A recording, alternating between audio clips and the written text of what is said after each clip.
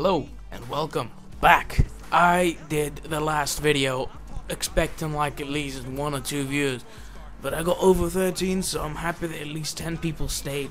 In this video I know it's GTA 4. It's probably because it was easier for me to record GTA 4 since I want to wait for a little while to get back into GTA 5 spirit and then play it and enjoy it instead of playing it and feeling like I need to play it.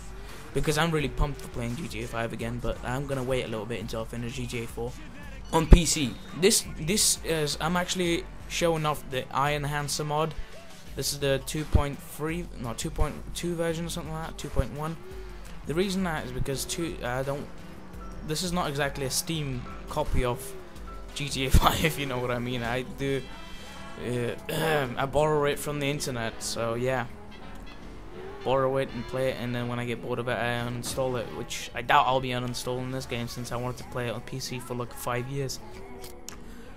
So yeah, if you want to see more GTA 4, because I can do so much content on it, it is so much fun to play.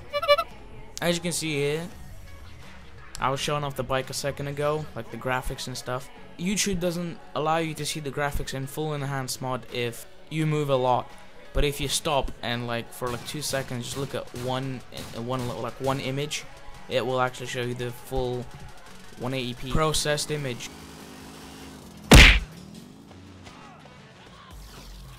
Fuck. Headshot. Anyways, that was a little thing. And here's a Comet, aka the Porsche 911 Sports Classic. This is like the more, if you remember the classic version, this is what I was looking for. I wasn't looking for anything fancy to install. I've got a couple of mods in this. I got the icenhancer, I've got the first person mod, but I don't use the first person mod because my reasons. I thought it would be more exciting. I've got a couple of car mods. I am only putting up 5 car mods max because it does this taxi bug thing when you put more than 5 or more than 10 even. As soon as you get up to like 7 plus, that's when the taxi bug hits. You can fix that by downloading traffic. This is, by the way, how you lower your car. I'm showing right now. You can use traffic loader or something like that, traffic organizer or real traffic. Just look it up on the internet, like taxi bug fix, and it will show you like some YouTube videos with like download links. Don't watch the video if you don't want to. You just copy and paste the files into your GTA folder, just in case, you know, there might be someone watching that wants to play GTA 4 and they want to know how to do this stuff. They want to mod cars in it. I will do later on, as soon as eventually I will get pissed off all these old cars. I'm gonna mod in all the new ones. The reason I don't use that is because it spawns in a lot of supercars, like not supercars but mostly supercars. Say I wanted to get like a Turismo to be a Ferrari, there'll be like Ferraris like every now and then. I don't like that. In normal mode, you get Ferrari, aka the Turismo, pretty rare.